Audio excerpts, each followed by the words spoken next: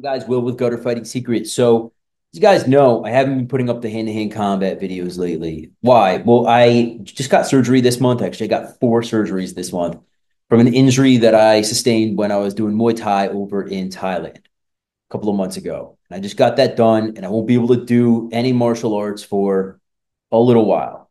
Unfortunately, it's the way it is. So, you guys know I gave you like three really good counter surveillance videos. If you haven't watched those, it's good. Like, go and check it out. It's information that you should know. But today, I'm like, hey, listen, what am I going to do? I want to keep pushing out videos. I want to keep the channel going. So I figured let's get into some world affairs. Let's give you some information about what's going on in the world, what we might expect to see, so that we can make informed decisions. We're going to start stateside. And let me, before I get into this, recommend to you, if you don't watch it already, check out The Wire. They do a great weekend briefing, and we've interviewed these guys on our podcast before. I think we were the first ones to interview them. Absolutely amazing information. Another podcast that I recommend you guys, PDB, the Presidential Daily Brief. That's Mike Baker's channel. He's been on the Joe Rogan show a couple of times. Does a pretty solid job.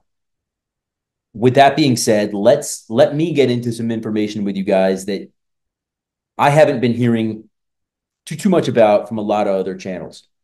Number one, there is a good potential that we're going to see the longshoremen in the Gulf Coast and East Coast of America strike. And if that happens, the ports will be shut down on the eastern and Gulf Coast of the United States. This is going to cause panic. Panic. Now, from what I understand, and keep in mind, I'm a former merchant mariner, no expert in this, but I think I know a little something about it. After like a week, it's going to cause fucking panic. And Joe Biden doesn't seem to be around, but his people, I was going to say he doesn't seem to be listening to the longshoremen, but he's not even really mentally there. But his people don't seem to care. And so the head of the longshoremen union basically came out and said, hey, like, if this isn't resolved by October 1st or 2nd, we're striking. This will shut down our ports. Now, the West Coast will still be operational, but we can't divert traffic from the East Coast to the West Coast. It would cause too much congestion. What would this do? Well, it would certainly start causing more inflation. It would cause hoarding. It would cause panic. You'll start to see the shelves in the supermarkets go bare. So I want you to be prepared for this. And if you can afford it, hey, maybe go out and get some more food and stuff or whatever you need over the rest of the weekend into Monday, just in case we see something like this happen. And again, this is why I always recommend having, a month or so of stuff that you might need saved up. Never a bad idea. So we got that going on. Now, obviously, we've got the Middle East situation. We've been bombarded in the news. No pun intended. We've been bombarded in the news about what's going on. Hassan Nasrallah was recently killed, yesterday, actually. And I want to put this out there. So my Iranian friend, she sent me a video of this guy speaking yesterday. This was a speech he gave maybe a week or so ago, completely in Arabic. Luckily, I speak Arabic, so I was able to translate what he was saying. Basically, what he was saying in a nutshell is that Hezbollah will continue to fight with the help of Iran. As Iran gives Hezbollah money, Iran is going to continue feeding Hezbollah supplies, and with the help of Iran, there is nothing we can do. Essentially, that's what he was saying. So really, I mean, yeah, Israel's doing a fucking amazing job. Like the intelligence that they are gathering, and like they seem to know everything about the leadership.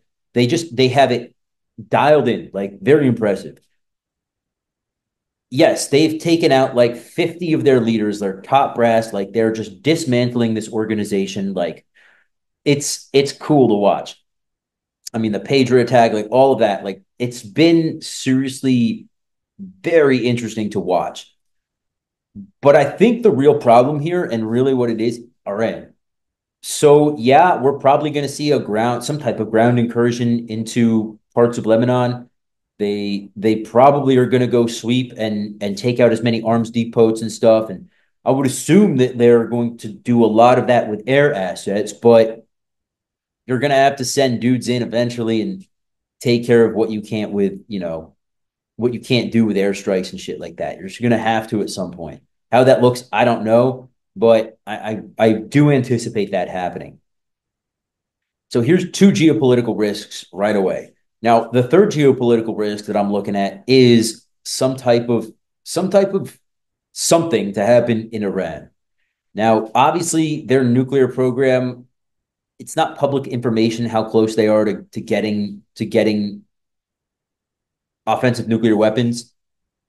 But I'll put it to you like this. I was talking with my Israeli friend the other day, and he says, "Wow, they might be 2 weeks away from the nuclear weapon." I said, "Dude, I've been hearing that for 2 years, bro. Like, don't even trip on me like that, bro. Like, we don't know how far they are away." But I agree that it's probably not good, definitely not a good thing if they get it. I mean, Iran's been arming the Houthis against us and just like terrorizing our shipping globally. Um, they've been causing nothing but problems. They have kill teams out there trying to assassinate President Trump. It's a big issue. Iran is a big issue. They will not stop continuing to try to destabilize the world. Basically, anybody who's not Shia Islam, they have a target on.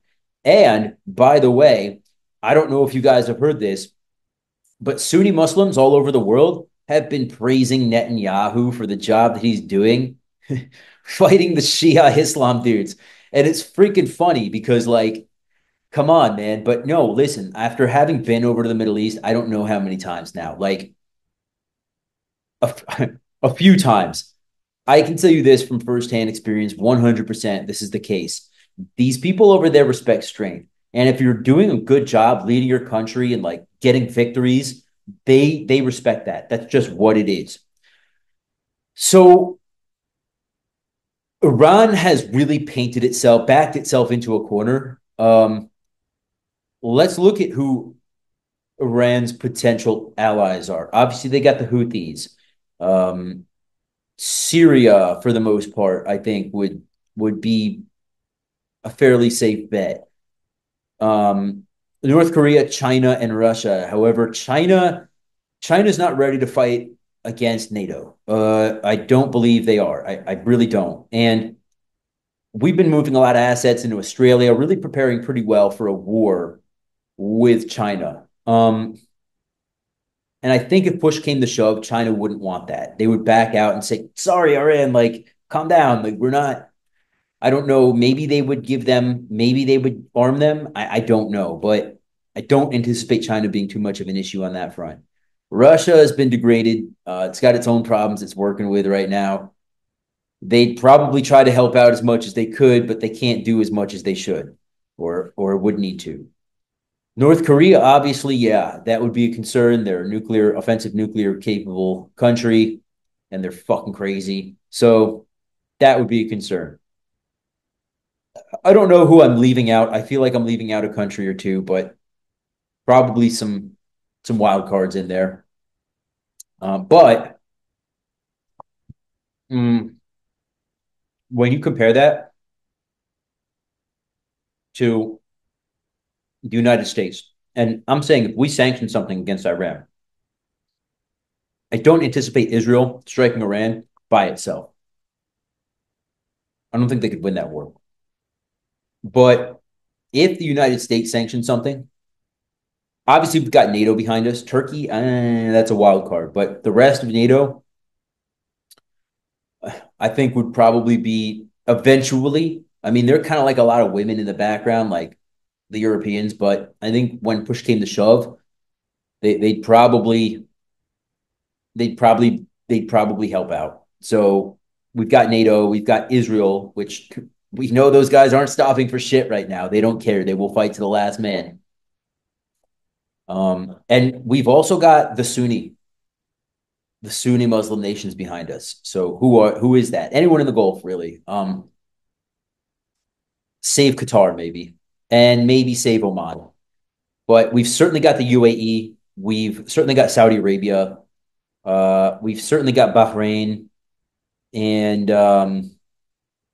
probably Kuwait as well. So we've got a lot of these uh, Sunni Muslim guys behind us in some respect, and certainly Saudi and the UAE. So that's a lot. That's a lot of firepower and strength that we could bring to bear against Iran. Am I encouraging a war against them, against the mullahs? No, no, no. I mean, I'm not. I don't want that to happen. Obviously, like I don't. I do have a lot of skin in the game, but at the same time, I'm not going to be going over there myself. So easy for me to like sit here and warmonger about that because I'm 38 years old and my opportunity to go and put my boots on the ground and fucking stick a bayonet in some Iranian is over. Um, I would probably be involved in other ways, but at least I wouldn't be going house to house in Iran, right? So with that being said, like with that in mind, I can't sit here in good conscience and like warmonger about it. Do I think that it would? Do I think that it's necessary? Honestly, I do. I think that we need a regime change over there. And I think we all know how regime changes go in the end, it's not a good thing. But look, the Iranian people are even against their own government, dude. It's time, dude. Like, get these mother flowers out of here, bro. Like, would that spark a third world war? Probably. It probably would. So again, I don't want that. I definitely don't want that to happen. But is it necessary? It's getting to the point where look, Iran's been harassing our shipping through the Houthis. They're continuing to destabilize the world. There's assassination attempts against Emperor Trump. Like, come on. Like that's enough to piss me off right now. Okay. So that's what it is. What else am I looking at right now? Well, I'm going to put this out there. I'm positioning myself as far as the market goes in oil. I think that oil is sitting around 52-week lows, certainly right now. Um, and I think that nobody's pricing in the fact that there might be some major shit happening in the Middle East. So, just a quick tip, that's what I'm doing. I don't encourage you to ever do anything like that. You will lose money, but that's what I'm doing. Where do I see this all going and what does it mean for us as individuals who are simply trying to prepare ourselves for thriving in a very hostile environment? Right now, we all know that inflation and politics and geopolitics and everything else is just making our lives increasingly more difficult. Where do we go from here? Well, obviously, it's kind of a wait and see mode right now because depending on who gets in office, that's what's going to happen. Obviously, if Harris gets in long term, the United States will never recover. If Trump gets in, I believe we will see an end to conflict in both the Middle East and Eastern Europe. I think it's interesting that Zelensky's been meeting with President Trump. I think that I think and look, the Ukrainians have very good intelligence. I think that they know something that the general public might not about the way that the American people feel about President Trump. I think they are, so to speak, pricing in a Trump victory. I'm personally not. I'm pricing in a Harris victory, but I feel like the Ukrainians are not. I feel like the Ukrainians want Trump to win. It's going to be very interesting what happens over the next couple of months. And I wish I could give you my outlook, but I don't have one. I'll be honest. But I think the rest of this coming month, October, is going to be very chaotic. I would encourage you I would encourage you to have a month or so of stuff stored up that you might need. Certainly have cash available. And I know it's hard. Like I spend money on stupid shit.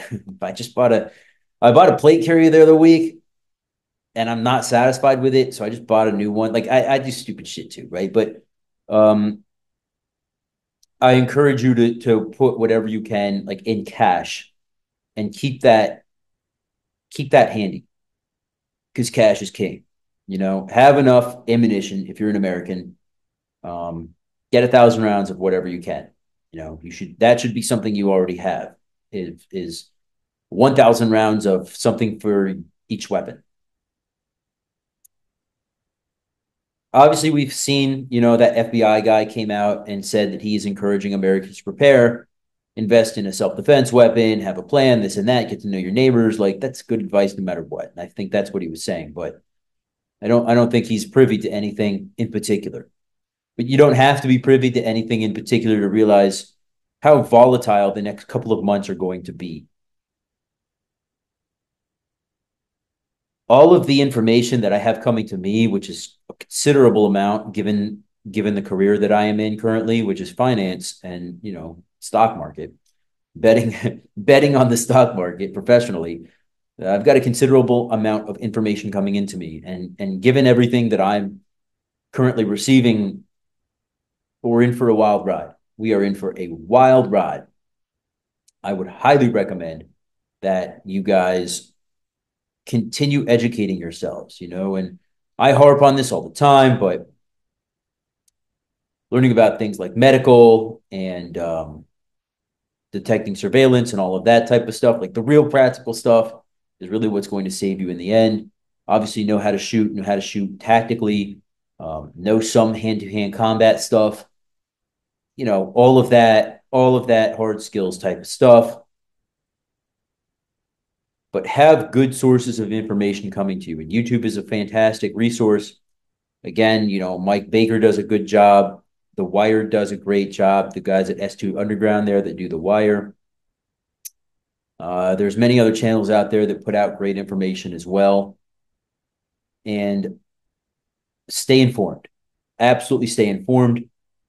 If you have the right information ahead of time, it will certainly aid you in making the right decisions when they count.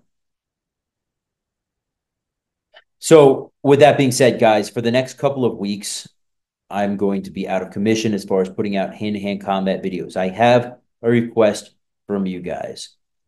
Comment down below and feed me ideas of what you'd like me to talk about the next couple of weeks while I'm recovering. Again, I really want to push out videos, right? Like, obviously, we monetize the channel and I want to keep the momentum going.